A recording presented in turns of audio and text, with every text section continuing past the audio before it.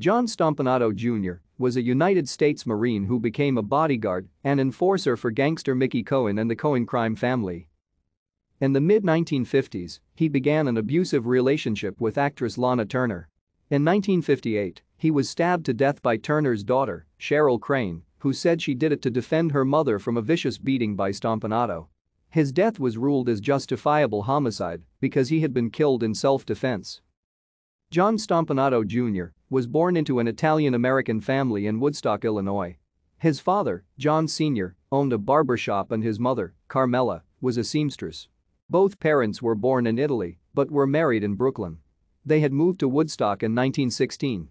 Stompanato was the youngest of 4 children. He had 2 older sisters, Grace and Teresa, and an older brother, Carmine. 6 days after his birth, his mother died of peritonitis. Johnny's father soon married a woman named Verena Freitag.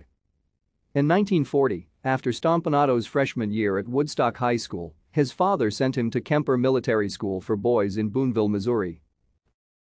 Thank you for watching. Like and subscribe if you would like to view more of our videos. Have a nice day.